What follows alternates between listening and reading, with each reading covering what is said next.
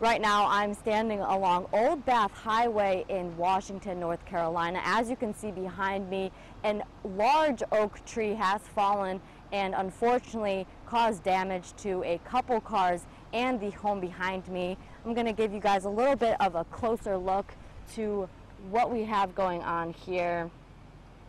As you can see, the tree was rotting.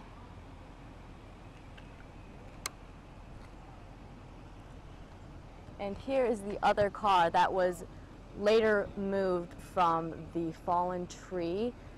The owners are working with people to clean up the damage. Ariana Kraft in Beaufort County, back to you.